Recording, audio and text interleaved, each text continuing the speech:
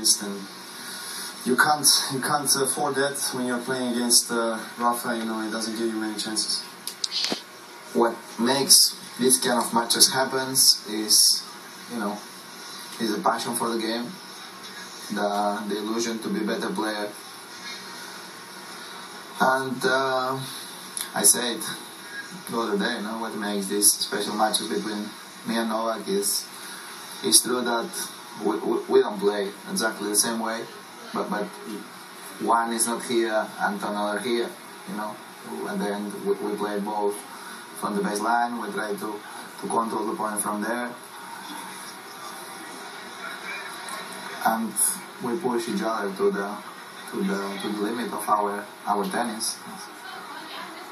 And tennis fans love it when they do that. 21-15 head-to-head now for Nadal.